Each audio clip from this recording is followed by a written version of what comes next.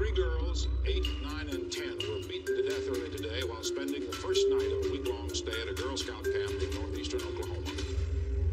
We've seen plenty of heinous murders, but something like that, 3 Girl Scouts at a camp. The closer I got, I could just see that this young girl was dead. And I started to scream. My God, what happened inside of that tent? The idea that somebody could come into this camp at night and not be discovered with all these girls and counselors around is pretty stunning. I thought it was wonderful. Lori died in the night. And everything did change from that moment to right now. Whoever wrote the note said that I'm going to kill 3 Girl Scouts. And the counselors thought it was just a prank. That's what commences the largest manhunt in Oklahoma State history.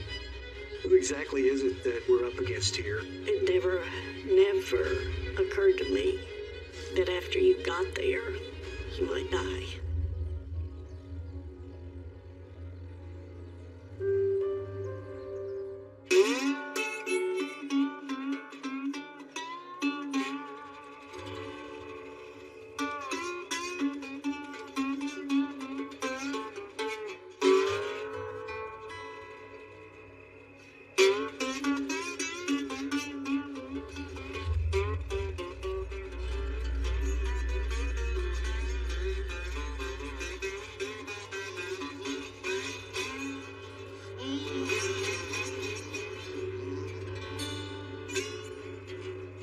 In Oklahoma, a manhunt underway. 3 Girl Scouts discovered beaten to death today, and at least one of them was sexually molested.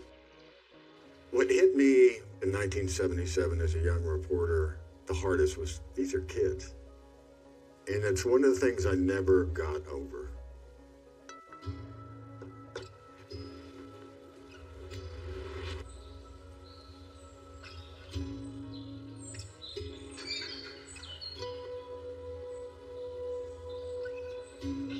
Camp Scott opened as a Girl Scout camp back in 1928. It's out in the woods, just south of Locust Grove, a little town that barely covers 1 square mile of Mays County. I can honestly tell you, I never had heard of Locust Grove, Oklahoma before. We had to break out the maps just to try to figure out where it was and what roads we could use to get to it. In Mays County back then, there were probably around 30,000 people.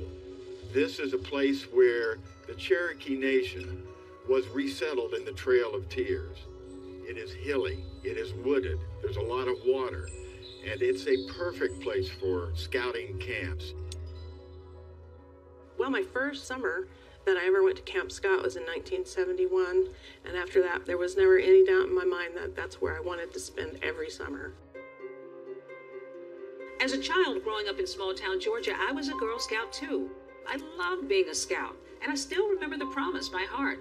On my honor, I will try to do my duty to God and my country, to help other people at all times, to obey the Girl Scout laws. 1977 was the first year that I was actually hired to be a Girl Scout counselor. I can actually smell Camp Scott. I can smell the sycamore trees along the creek. It's summer and it's morning and the light is just kind of dappling through the trees. My fondest memory of Girl Scouting is just singing around a campfire. As friends we have grown together, walked along trails together, gazed at the stars together. Together we have done many things, many things. It's a Girl Scout song.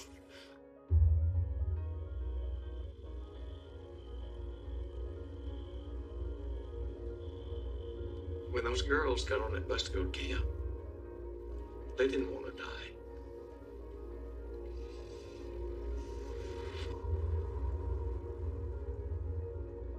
And they should not have died. And we've lived with that for 45 years.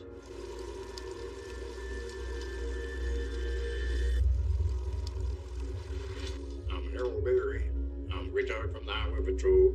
I was home, in bed asleep. My headquarters called me up, told me that Girl Scouts had called them and said they'd found a little girl dead up there. The first thing that I thought was this child must have become frightened in the night and ran into a tree and died. I mean, crazy thinking, but I'm trying to make sense of what I was seeing. I drove my patrol car down there to see what was going on. I get out of my patrol car and I see the one little girl exposed. I checked the 2 sleeping bags where the little girl was laying on one of them, and there were bodies in both of them. This had been something done intentionally. From that moment on, it really felt very surreal because this was not something that happened at Girl Scout camp. In my mind, I can't visualize someone being that sick that would take the life of them little girls in that way. I called the sheriff's department over at Pryor and told them it had a triple homicide and needed the sheriff and county coroner. I worked for a weekly newspaper, the Pryor Jeffersonian. We had a circulation of about 5,000. I was at home in bed with my wife about probably 7 o'clock in the morning, and the phone rang. It was the Pryor Police Department dispatcher. He said, "Mike, get your camera and all the film you have and go to Camp Scott." My job was to secure that scene, and then it dawned on me I've got 2 different crime scenes. I've got girls here, but apparently these girls was taken from a tent.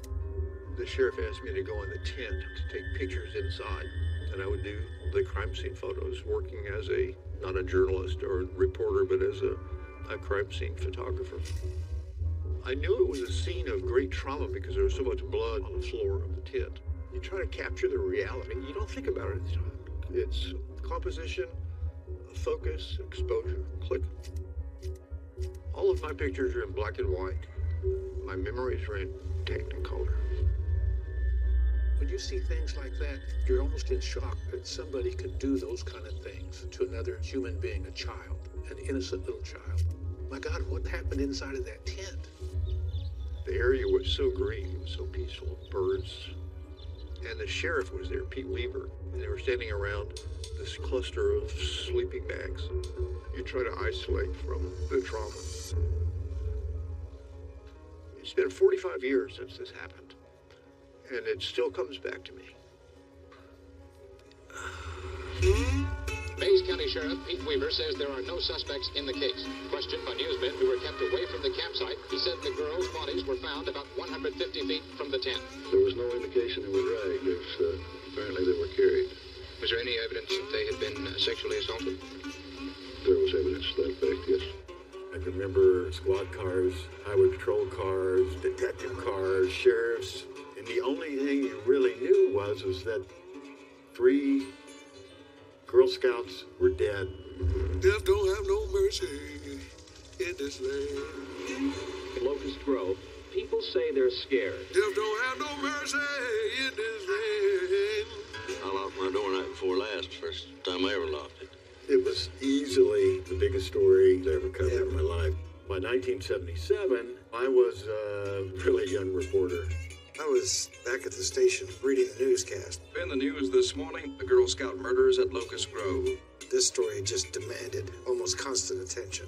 The brutality, the senselessness. Come to your house in the morning, it won't take long. Look in the bed and find your children gone. They brought in troopers, OSBI agents, Tulsa PD, reservists. They asked for volunteers. Had hundreds of people there. All these people came in, and then they sent them out. And some strange things started happening.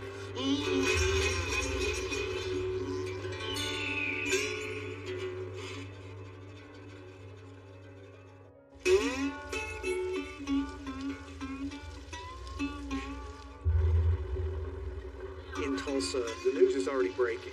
As you might expect, parents are freaking out. The girls haven't been publicly identified yet. We needed to get our kids out. The executive director at the Girl Scout Council arranged for buses to take them back to Tulsa. I'm sure for a lot of parents, they're still wondering, is it possible that, my child was, one of those killed. When the bus finally arrived, the parents' relief was obvious. It's a pretty emotional scene as the campers step off the bus and into the arms of their parents. But sadly, not every mom and dad will be able to hug their daughter.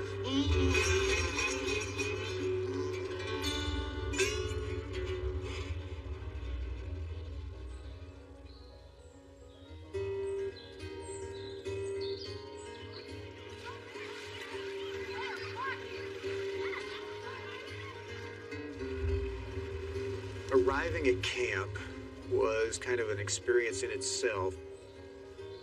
You leave the highway, then you're onto what they call the cookie trail. It's like you've stepped through some kind of portal. It's taking you from civilization into something almost prehistoric. The girls were scheduled to arrive coming up from Tulsa on Sunday afternoon, and they did. Hundreds of them. We met the kids at the bus. Carla and I were in the Kiowa unit. We took the girls to the camp and let them pick their tents and just help them get settled in until it was time for dinner. There were 3. Counselors slept in their own tent. Campers slept with their friends or newfound friends in each of the 7 tents. There were 4 girls per tent, except for the last tent. And they were arranged around the main campfire and the counselor's tent. During dinner, just this incredible storm rolled in, and it rained hard. Finally, the rain relented enough that we were able to start hiking back down to their units. It's in that last tent, tent number 7, where 3 little girls, ages 8, 9, and 10, are bunking together. It was about 7, 8 o'clock by then, and it was dark, and it was time to settle in. We dried off as best we could. The girls were still active, giggling, shining their flashlights all over. It's very exciting the very first night. Some girls are just so giddy and excited and hyper, and others are a little afraid because it gets very dark up in the woods. There's just blackness. Eventually things get quiet and everybody goes to bed. Later that night, I heard a noise, and it wasn't like anything I had ever heard before. The noise was coming from an area near our unit. I started to go over and investigate and just see if I could shine my flashlight and see what it was. Couldn't see anything, but the noise would stop as I got closer. I didn't want anything to pounce out of the woods at me, whether it was an animal or whatever it was. I didn't want to tangle with it. And I backed away. I tried to rouse the other counselors and say, "You hear that noise? What do you think it is?" And they were kind of like, I don't know. It's probably just a critter, an animal, whatever.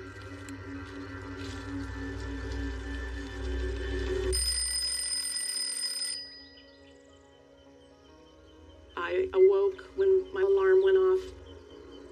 As I was walking out of the unit, I kind of looked to my right because I saw something in the road. I saw a couple of sleeping bags. And as I walked closer, I could actually see the figure of a young girl lying partially on the road and maybe partially off of the road. And the closer I got, I could just see that this young girl was dead. I went back and I said, there's a dead kid in the road. We need to count our kids. Carla went one direction. I went to the last tent. There was blood on the floor and on the mattresses and no sleeping bags. Susan said, "There's nobody in tent 7. We were short 3 children." There was a young girl laying out with a bag half covering her, and I started to scream. I started running. I was just running like hell. I woke up the camp director, Barbara Day. Her husband, Richard, was there, and he was an emergency room nurse. My husband, Richard, and I were trying to understand what she was saying. She was describing a girl, a camper, laying on the road. The victims who had arrived at Camp Scott only last night were identified as 9-year-old Michelle Goose of Broken Arrow, 8-year-old Lori Lee Farmer of Tulsa, and 10-year-old Denise Milner, also of Tulsa. I'm Betty Milner, mother of Denise Milner. They didn't know how to find me, and someone took them to the school where I work. I was finishing up a night shift in the emergency department and got a call to the nurses' station for a phone call. They took me to the office and they told me that they had found 3 girls beat to death, and my daughter was one of them. The executive director of the Girl Scouts was on the other end and just said, I hate to tell you this, sir. Your daughter was found out behind her tent, dead this morning. That's all I was told. So when I went home to tell Sherry, that's the only thing I knew, was that Lori was dead. I looked up and Bo was coming to the back door. I knew something was wrong. And you said, sit down. We need to talk. Do you remember what I said?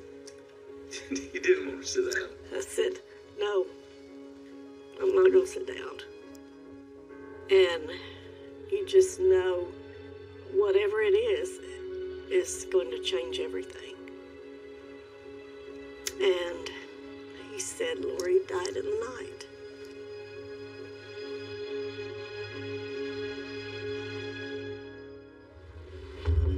The search goes on for the murderer of 3 little girls in a Girl Scout camp near Tulsa. As investigators hunt for evidence, hope for clues, stolen glasses, a note. Whoever wrote the note said, I'm going to kill 3 Girl Scouts. And the counselors thought it was just a prank.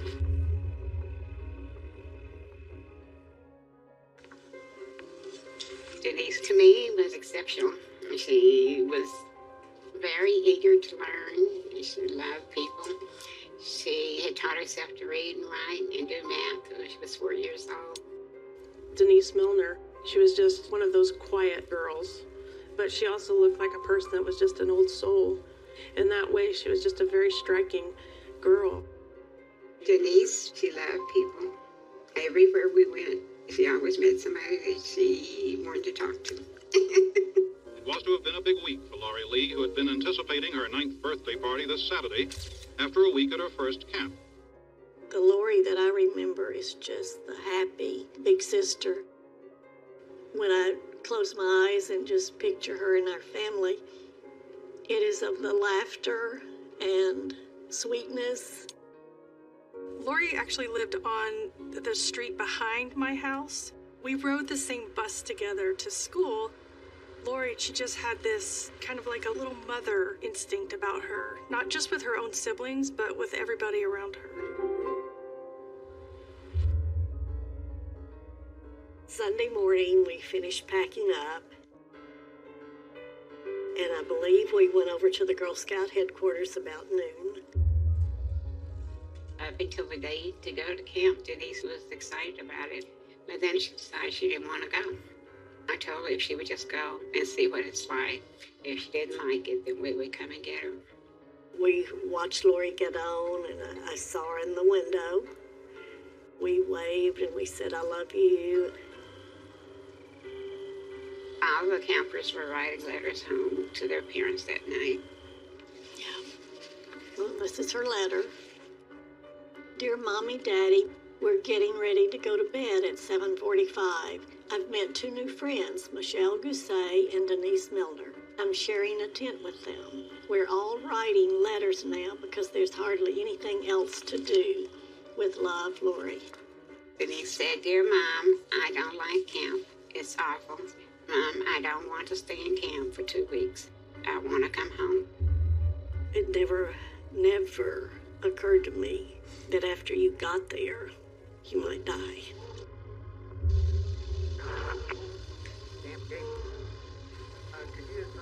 Sheriff's deputies are allowing no one inside the camp and are saying very little about the investigation. We knew that this was going to be a major national story. The investigators were really focused on gathering any kind of physical evidence they could because they knew the pressure was going to build. They found the girls in each one of these sleeping bags, and there was evidence that they'd been molested. It was bloody with indication of blunt force trauma. We took pictures of stuff that we found in the area. Glasses, hairbrushes, and things that were just scattered. One of the things that they found was a flashlight the attacker had left behind. There was a 9-volt lantern laying next to the Milner girl. It had a black trash bag wrapped around the front of the lens with a hole in it. And the light just comes out very small. Just enough where you can kind of, you can direct it. There are a few clues. A red flashlight was found near the bodies, and it has yielded one good fingerprint. They recovered hair, and ultimately they would recover what they believe was semen.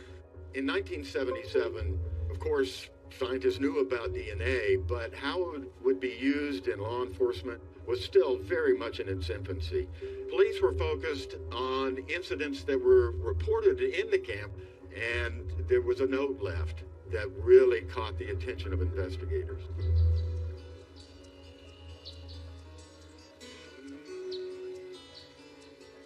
We had pre-camp, which is a week of just putting the staff together, just making preparations for the girls to be there. At that time, I found out that my purse was missing. Whoever stole my purse had reached under my bed from the outside. Earlier in the week, one of the tents had a big, large rip in the front flap of the fabric. We also found we were missing a lantern and a small hand axe. I was also missing some items that were actually found with the bodies.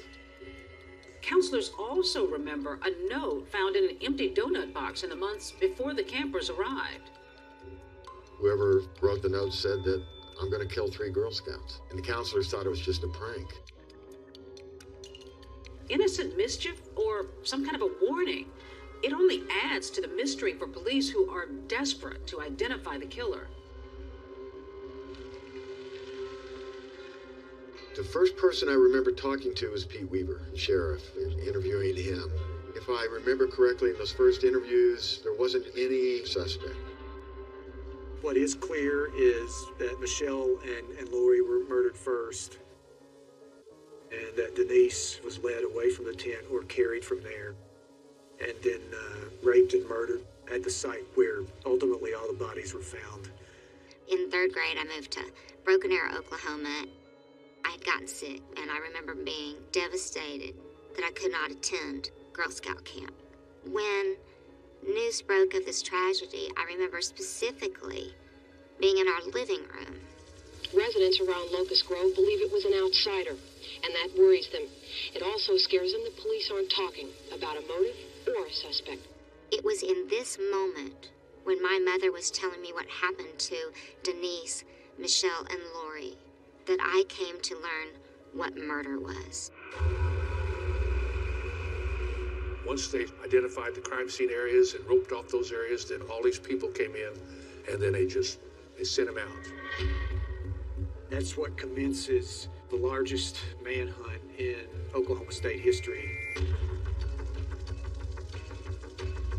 Helicopters in the air, dogs on the ground, just a massive effort. Next to the camp in the little town of Locust Grove, people say they're scared. For them, the authorities can't move fast enough to catch the killer. Well, I'm horrified, naturally, like everyone else. From almost the get-go, one name was on their radar. Oklahoma authorities believe they know who killed 3 young Girl Scouts during a campout near Locust Grove earlier this month.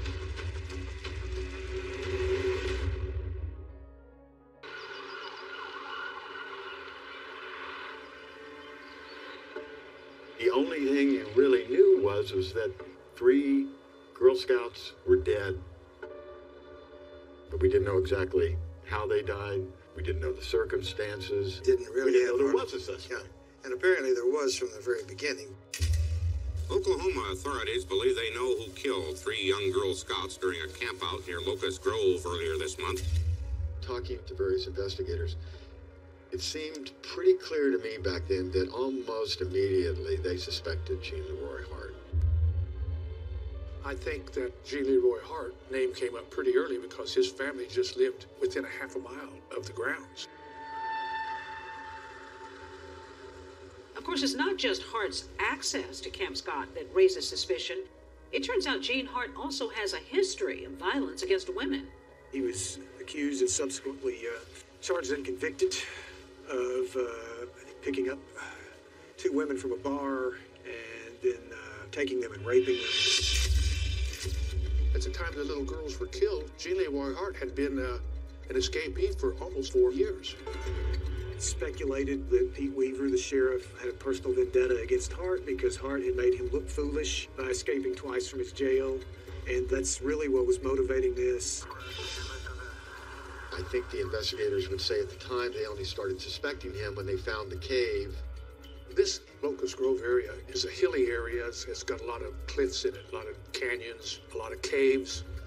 We were looking for evidence, anything that we could find that you could tie it into somebody. There are 3 principal cave sites that factor into this case, all of them within, the vicinity of Camp Scott. In searching these sites, they would find some items they would eventually use in the case against him.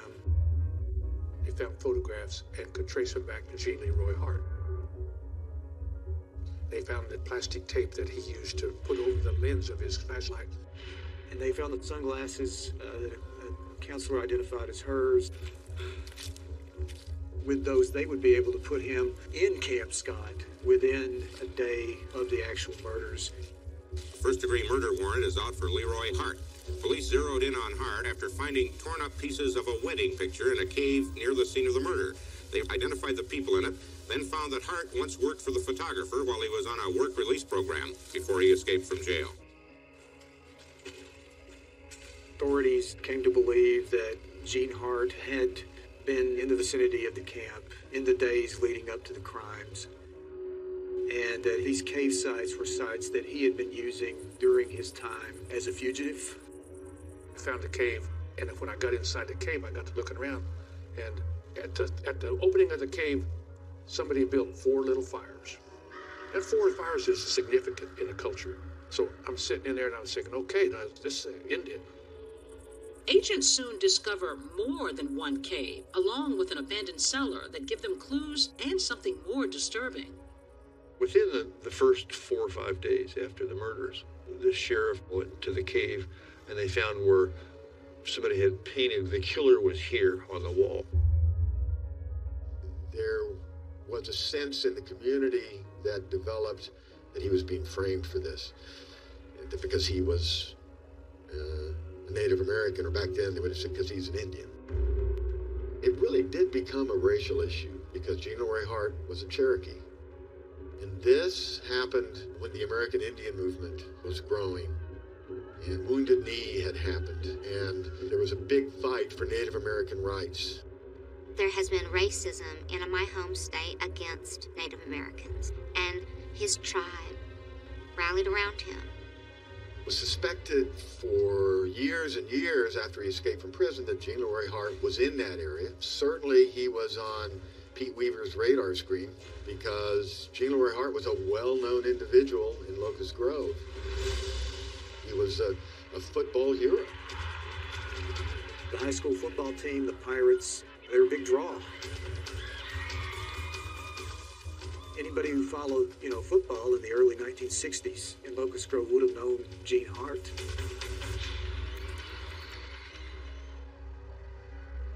Gene Leroy Hart, his story initially was he was the All-American boy. How could he do this? High school football star. As he was coming out of high school, he had offers to play football on scholarship, but he chose to not go to college and to stay there and work and get married and raise a child. It would be hard for any of us to think that he did it, but things can happen. Just a good old boy from northeastern Oklahoma. He was those things, but he was also something else. Agents started tracking Gene Leroy Hart, a convicted rapist and a recent escapee from the Mays County Jail. While we're down here, we move through here. I've seen reports of as high as 600 or 700 people, boots on the ground. Just a massive effort to no avail.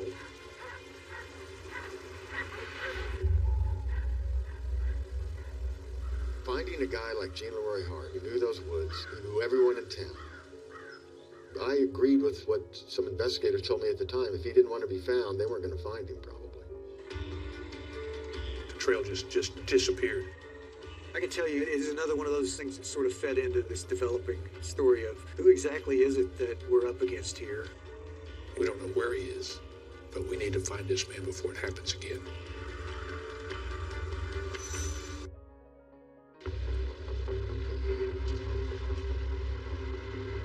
There are 5 tactical squads strategically located around the area. 4 of those manned by Oklahoma Highway Patrol units, and 1 of those is an FBI tactical unit. I just know that this man is probably the most experienced woodsman that you could comprehend.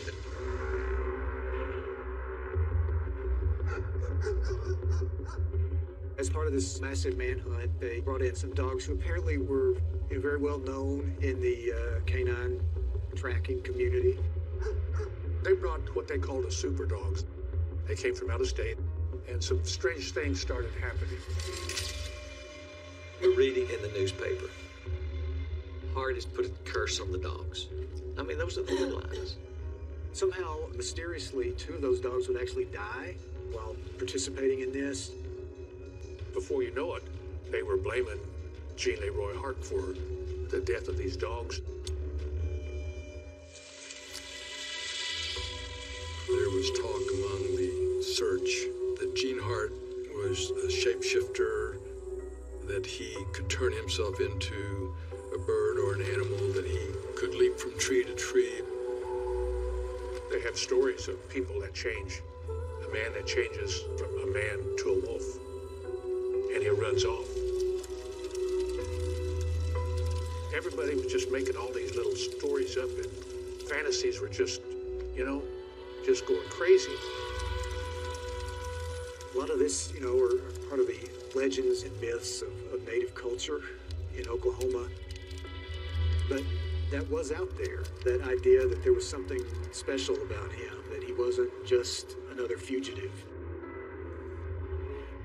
I simply took it as a way of trying to explain away the fact that they had had a miserable experience of trying to find one guy in eastern Oklahoma with millions of dollars worth of man hours and time.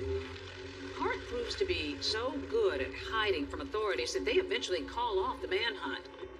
Months go by, and while there are numerous sightings, nobody seems to be able to put their hands on Gene Leroy Hart.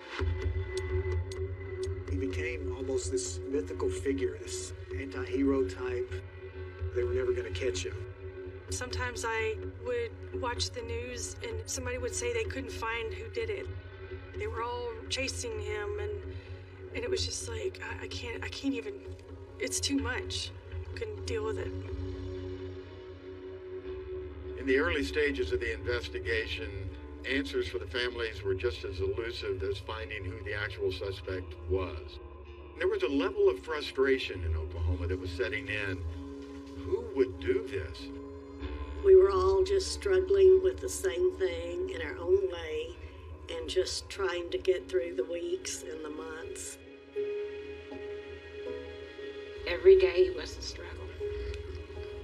And the first thing I'd open my eyes in the morning, it was just another day she wasn't there. I picked the camp, the week, and I can't make that guilt go away.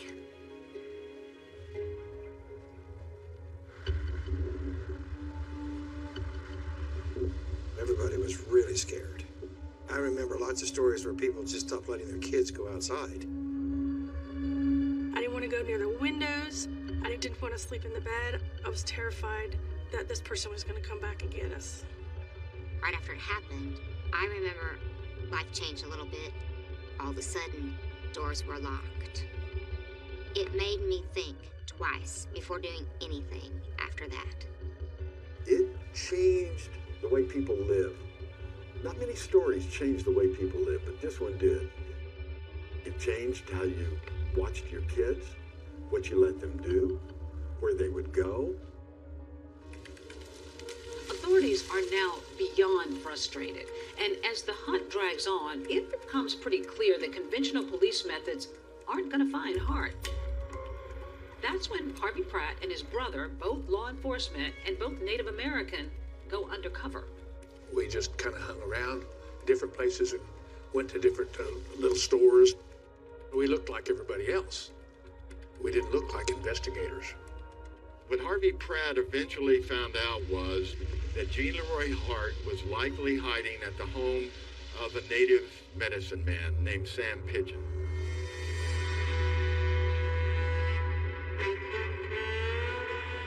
They were tipped off that Hart may be holed up in a cabin in a remote part of an area called the Cookson Hills.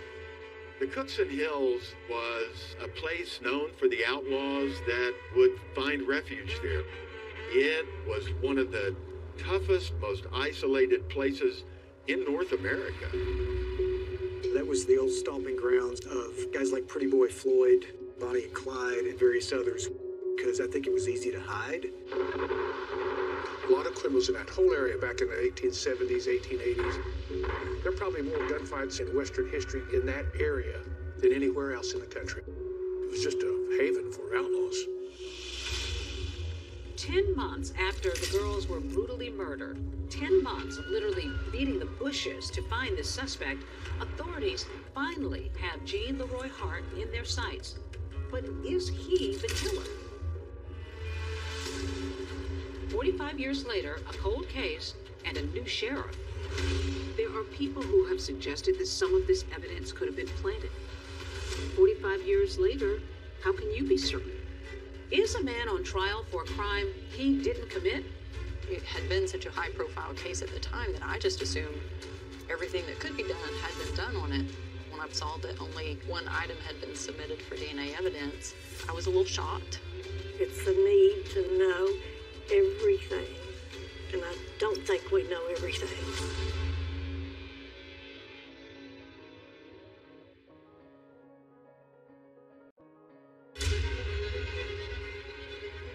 There's that hill right there.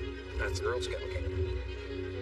It's been 45 years since this happened, and it still comes back to me. Lots of questions about who committed this crime, but if the question were put to you, who killed these girls?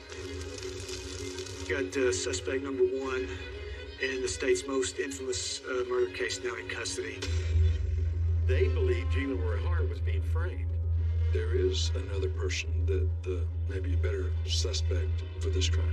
You know, 3 little girls lost their lives, and we'd done DNA evidence on one item, and I knew there were hundreds of other items available. You have 40 years of a lot of conspiracy theory hogwash, and it's time to put some of it to bed. Let's tell the whole truth. So you could close this case right now.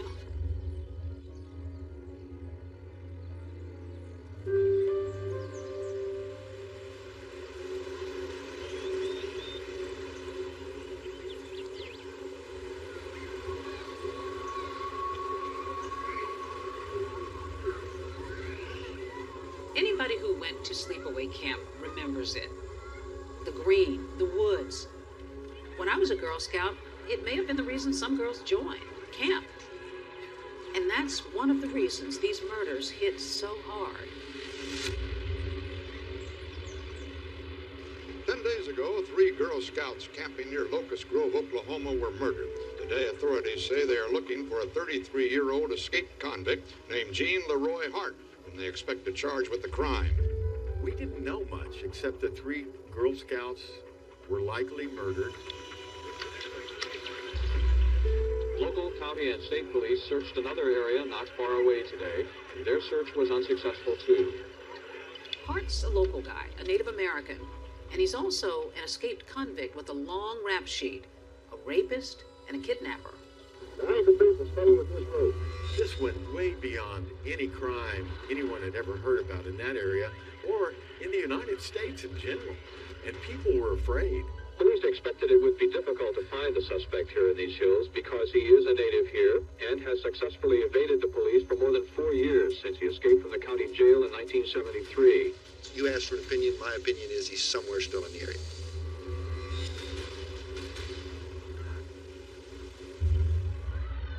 Imagine being a Girl Scout then. They're in Broken Arrow, Oklahoma. Coulda, woulda, shoulda been on that trip. It has stuck with me my whole life. Did I get scared? A little bit. There was fear of, I hate to use the expression, but the boogeyman could be real.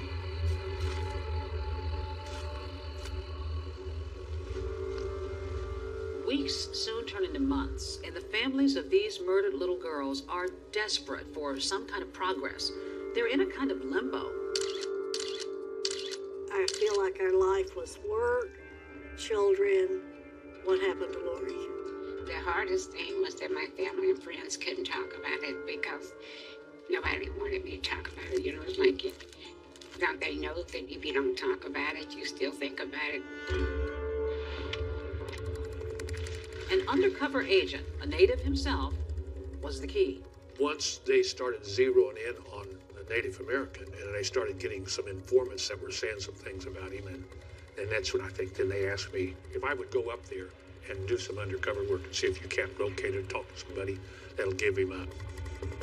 And the OSBI agents get a tip. Hart may or may not be in a cabin in a remote area called the Cookson Hills. It's a very wild and mountainous area. What you will see in news reports described as a small tar paper shack.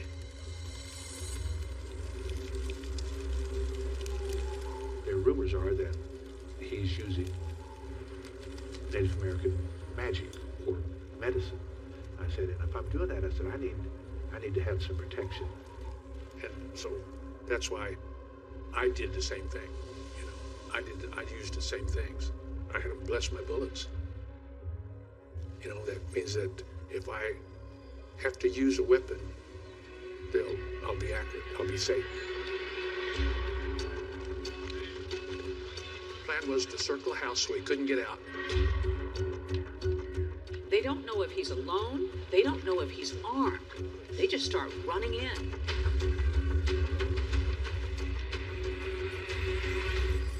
An agent with gun drawn gets inside. Gene Hart came running at him and he said, "You don't want to die today." And he stopped. He said, "You don't want to die today." 8 state agents arrested Hart, handcuffing him, they said, as he tried to run away. A nurseryman who shared the cabin said Hart had discussed the murders but denied committing them. He said he didn't do it. Watch his truck. Lights. Jerry light. Today, Hart was taken to a courthouse in Pryor, Oklahoma, near the campground, to be arraigned on 3 counts of first-degree murder. My van was covered in dust, and I took my hand and I wrote, "We got Hart," H-A-R-T, real big, you know, "We got Hart."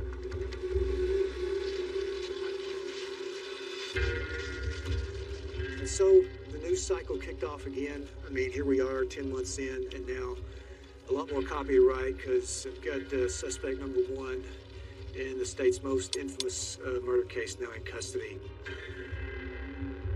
I think some of the press called and I said, all we're interested in is justice. And it seemed like now we're moving toward that. It was probably very naive on our part. You would think that people in that area would rally around law enforcement because these were 3 Girl Scouts.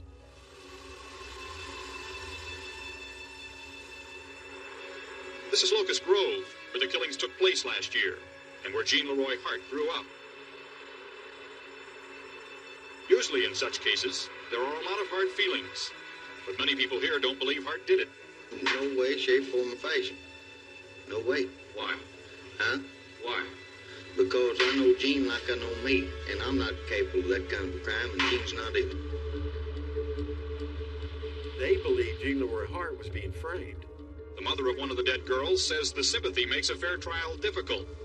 We don't know if he's guilty or if he's not guilty. And I don't think that people who don't know any more about it than we do should say, oh, I feel like he didn't do it. I knew him 3 or 4 years ago. The case became controversial, with many of Hart's former neighbors questioning whether he would even receive a fair trial. He will never get the justice. There is no justice in the white man's law. The accused was Native American, and the population was a large percentage Native American. We were seen as outsiders. We were the parents of the kids from Tulsa, big town. In Oklahoma, this still goes down as the most serious crime ever committed in this state.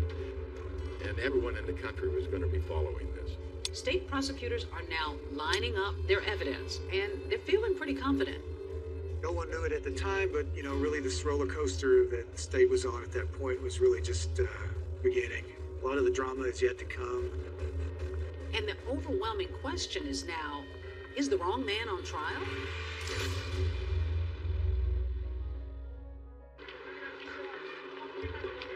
All trials are different. This one I wouldn't say was a circus, perhaps a carnival, because Garvin Isaacs was theatrical. Lots of grand gestures and arm waving and smiles to the jury.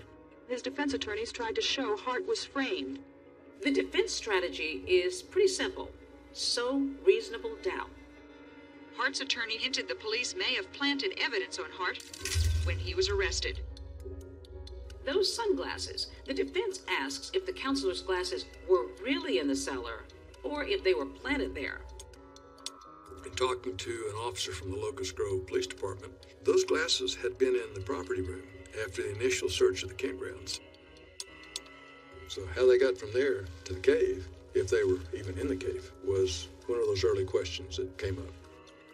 I don't know why he would have misinformed us or lied. There was not, all things considered, a lot of obvious evidence to be found, which has been another maddening thing in this case. That flashlight was found at the murder scene, and it tied Gene Leroy Hart to where he had been hiding out. There was believed to be a fingerprint on the flashlight. And that, to investigators, they thought that was going to be a slam dunk. Defense lawyers say the fingerprint is so smudged, it can't be reliably matched to Hart. They had sperm, they say connected, Hart to the crimes. When this crime was committed in 1977, there was no thought of DNA. At this time, all they could do is they could take these sperm cells and look at them under a microscope. You're pretty much confined to what a microscope can tell you. All they could say was, I think, a high likelihood that they're from the same person, but that's about it. Not good enough, says the defense. Still, prosecutors have one piece of evidence they are confident directly ties Hart to the murders. Those wedding pictures. After a week of scouring the Locust Grove area, officials found their first solid lead near the camp. 2 photographs of 3 women. Police connected the pictures with convicted rapist Gene Leroy Hart, who had served time here at the Granite State Reformatory and assisted the prison photographer who had taken the pictures. Still, a new witness is casting a bit of a shadow over Granite State's warden, Pete Weaver. At the trial, we had a jailer named Alan Little come in and testify that those pictures were in Pete Weaver's desk when Hart broke out of jail. He said Pete Weaver hated Gene Leroy Hart. He would pull the pictures out of the desk and throw them down on the desk and say, I'll get that son of a bitch if it's the last thing I do. There's a sense in which, a trial is a storytelling competition, and the side which is able to tell the better story, the one that makes sense to the jury, that resonates with them, is probably going to be successful. And what better story to offer? Maybe it was someone else. Garvin Isaacs reminded jurors witnesses had told of seeing this man, William Stevens, near the Girl Scout camp the day of the killings. They said he'd had scratches on his arm and red stains on his boots. And was it Bill Stevens? That was the guy, I believe, that was in the Lexington State Prison. Bill Stevens was one of the suspects.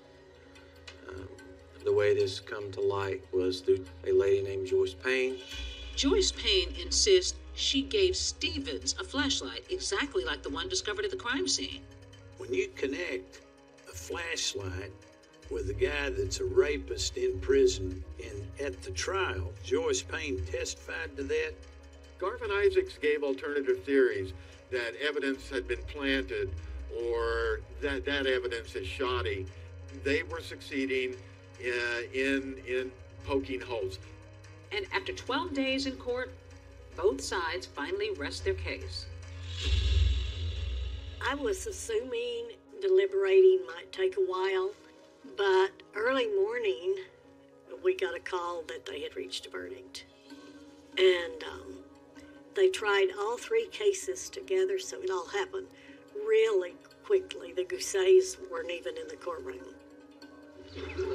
It took jurors 5 hours to make up their minds. Not guilty, not guilty, not guilty. When the verdict of not guilty was announced, Gene Leroy Hart, a Cherokee Indian, buried his face in his hands and cried. Was the jury right? Which means the real killer is still out there? You have 40 years of a lot of conspiracy theory hogwash. And it's time to put some of it to bed. Let's tell the whole truth.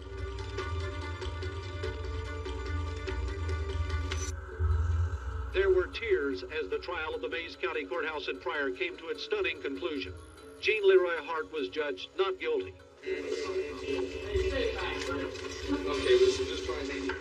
I was just blown away. I said, I cannot believe that he was found not guilty. People of Mays County had to see it for themselves, had to hear the verdict ring through the courthouse and rip through the hearts of the girls' families. When it was all over, we felt like we had really been victimized twice.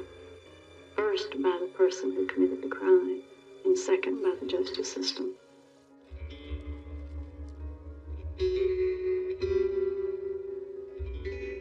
When he was found not guilty, and we stopped by the cemetery, I just said, we failed. We failed.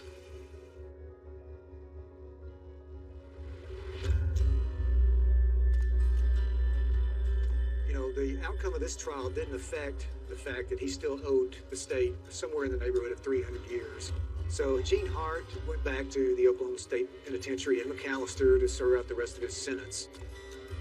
And then another twist. After Hart is back in maximum security at the Oklahoma State Penitentiary as inmate number 79547. He is doing some exercise in the prison yard, and as soon as he finishes, he starts to walk off the prison grounds, and he collapses. So Gene Hart, after all of this, suffers a heart attack. He dies right there in the prison yard. They did an autopsy, and they did find that he had severe heart disease. It was this heart attack that killed him. And many now wonder, did the truth die with him?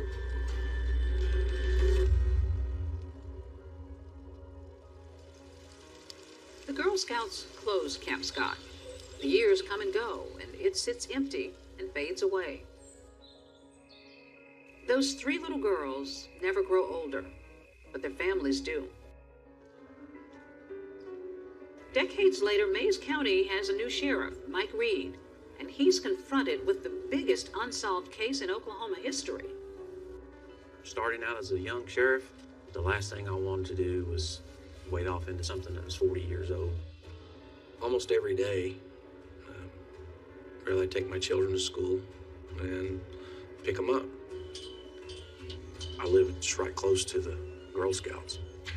The quickest way to town from my house is to drive right by there. So every time I drive by there, my mind for just a split second goes all the way down that telephone post and looks down there at that tree.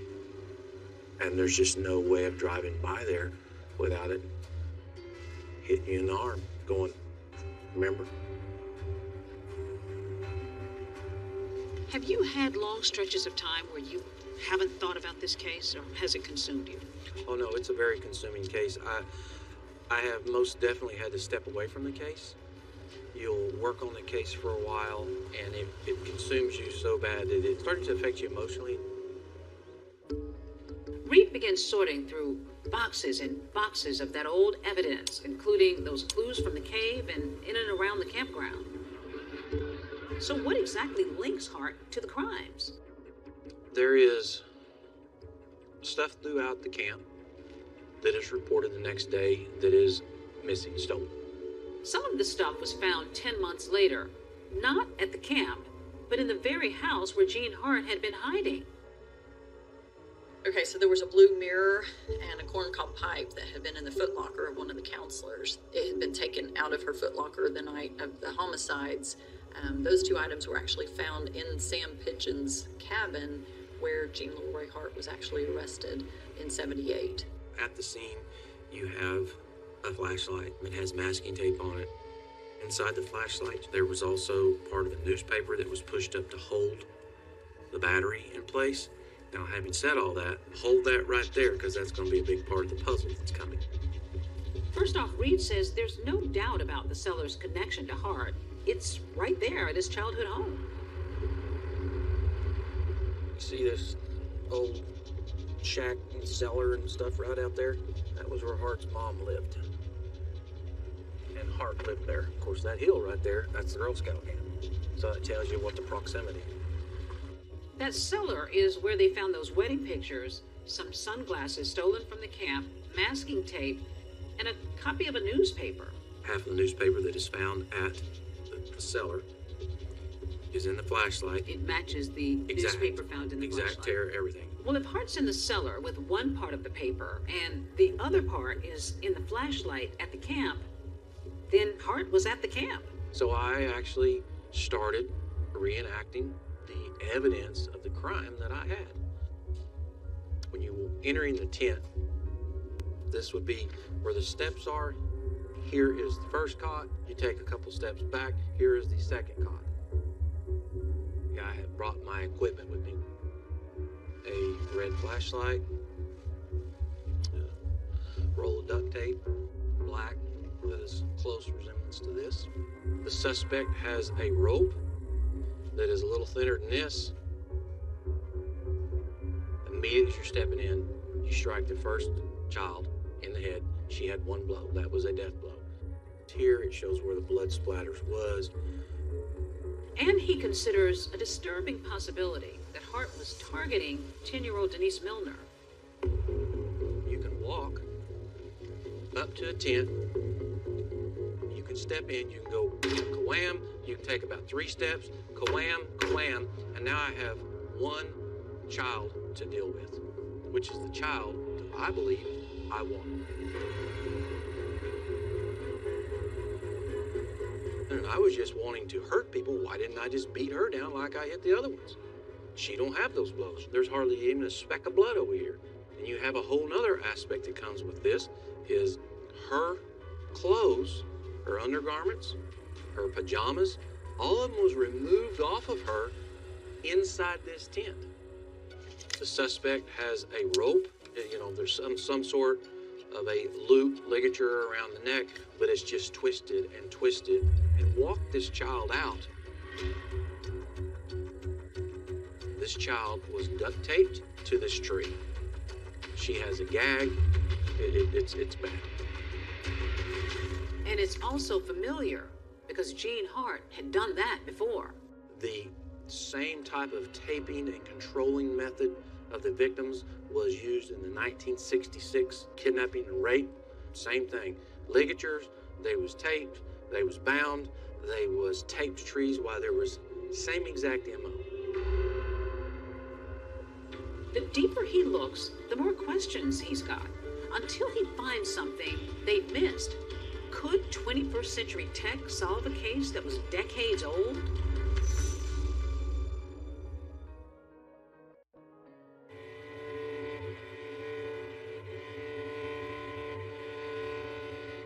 We knew everything about her life. I gave birth to her. I washed her hair. I knew what she wore. It seems impossible to not know everything we can know about how she died. Gene Hart may have been found not guilty, but there's still plenty of disagreement on whether he killed Michelle, Lori, and Denise. I can't tell you with any other certainty other than my own personal judgment that Gene Hart did not commit the crimes. I can't prove he didn't, just like they couldn't prove he did. This is a story that sort of lends itself to conspiracy theorists, and there are a lot of them out there. There was a lot of different opinions that was out there when you started looking into the case. It was like, my gosh, this is overwhelming almost. Over the years, there have been all kinds of theories. There were theories about others who could have committed this crime. Bill Stevens, a violent criminal, a convicted rapist. Was there enough to connect him? Absolutely not. Number one, we have his DNA. His DNA did not match. Number two, there were polygraph tests taken and passed. As for the woman who testified that she gave Stevens the flashlight, after the trial, she admits she lied and is charged with perjury. In reality, that flashlight leads straight back to Hart. And the tape right here matched up almost exactly. Part of it found near the victims and then part of it found elsewhere. The other is considered a fracture match, and it is exact. One side of it was the edge on the flashlight. The other side of it was the roll of masking tape that was at the cellar. That's where all the other stuff is at that's recovered that links him back to this scene. What about the rest of the evidence found in that cellar, like those wedding pictures that pointed to Hart? There have been suggestions that maybe some of this evidence could have been planted by investigators. If I want to plant these pictures to put Gene Hart there, because I know they're his, why in the world wouldn't I just walk out here anywhere at the camp, at the scene, and just drop them and just walk off? Because there's 50 or 75 officers there, somebody's going to walk up there and go, hey, look at there. It makes no sense whatsoever when you bring it all to the light. I thought of all possibilities of Hart being not the one who did it. It being someone else. I've thought that many, many times. But no one has ever been able to come up with another credible person. But all of this evidence is purely circumstantial. What Reed wants is physical proof that ties Hart to the murders. And that's where one of Lori's old schoolmates comes in. After Lori's death, I just felt like people forgot. Other crimes happened, life happens. What about Lori? Is anybody working on it? I didn't know. That was hard. I got a call from Cheryl Stokes. She told me she was now with the National Center for Missing and Exploited Children, and she had lived with the hope that someday she could help in some way our family. In 2013, we started a forensic case review. It seems like all the leads have been combed over and gone through and still no answers.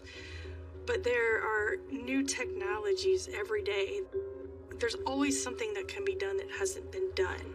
Our job is to make sure that that law enforcement agency and those families have the resources that we have available in order to bring that case to a successful conclusion.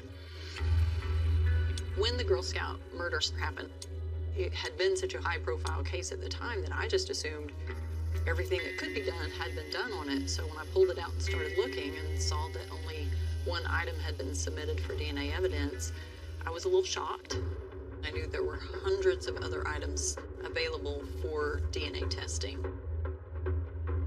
So we started working on it.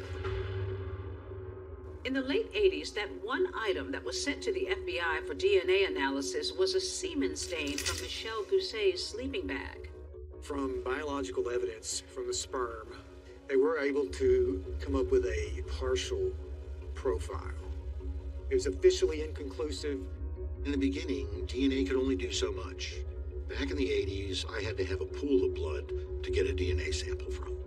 Today, you can put thousands of cells on a pinhead, and that's all they need.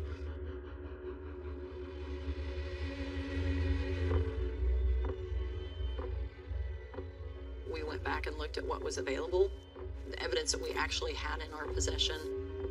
I believe originally there were around 400 pieces of evidence that were collected. We started with, of course, the items that were around the bodies, the sleeping bags that the girls were in, blood stains, semen stains, hairs. We even went to the point of cutting into one of the sleeping bags, pulling it apart, and getting some of the stuffing out of the inside of it. Technology is continuing to change and get more precise. That one little thing that can solve the case might be part of DNA testing. This evidence is decades old, untested. Will it be able to tell us anything new about this case? Do I think we will get answers that could satisfy curiosity? Yes. Does that give closure to the families? I don't know. But the answer's there. All the DNA testing that's been done on this case, it excludes every suspect that I've ever heard or know of has been brought up in this case, except for one person. The truth will finally be out there, and people won't be able to run from it.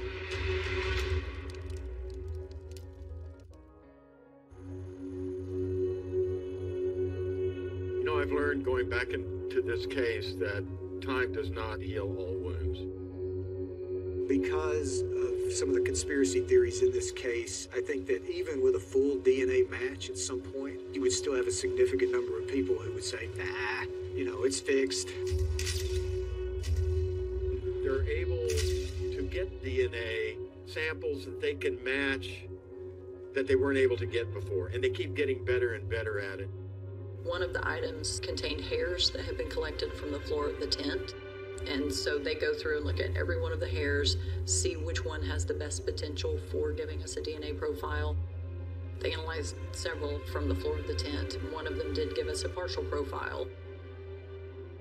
All the DNA testing that's been done on this case, it excludes every suspect that I've ever heard or know of has been brought up in this case, except for one person, and that person would be Jean Leroy Hart. What about the review from the National Center for Missing and Exploited Children, that panel of forensic and behavioral experts examining the case from every angle? Over that course of the 3 days, we listened to all of the facts, all of the lab analyses, everything about that case, and we came to a consensus of opinion. Jean Hart was, in fact, the right person. You've got a suspect who's dead. You've got a jury that acquitted him. Even if you close this case now, is that going to bring any kind of closure or finality to this community? The only reason I'm even doing this is to try to at least give a little bit of peace, one way, shape, or form, to the family. Because I know what it's like to stand over and look at my little baby girls sleeping, and they can't. I don't think that there'll ever be closure, and I can tell you from working with families who someone says that word closure is, to them, closing is like closing a door and you're done with it. For me, I guess as much closure as I'm going to get, I already have it. Solving the case will not give me closure. There were some things that I felt compelled to do in Lori's memory and honor, and that was to help other families. We want to see this through for Lori. We want to see it through for our family, but we also want to see it through for Denise and Michelle. The Farmer family could have dropped from public view, but they didn't. They went to extraordinary lengths. They changed their lives to be advocates for victims. We had some who came feeling the anguish that you've heard Bo and I describe, and then I've seen them reach out and help the next family after them. Please welcome to the stage Lori Farmer's incredible parents, Sherry and Bo Farmer. This is really for Lori and Denise and Michelle. We continue daily to realize how many people they have touched.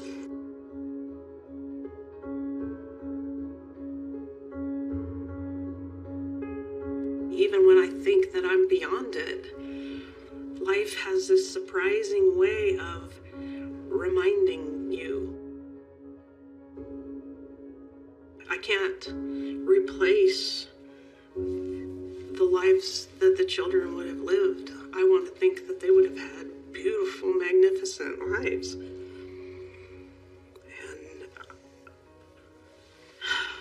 I wish that more than anything that was the end of the story.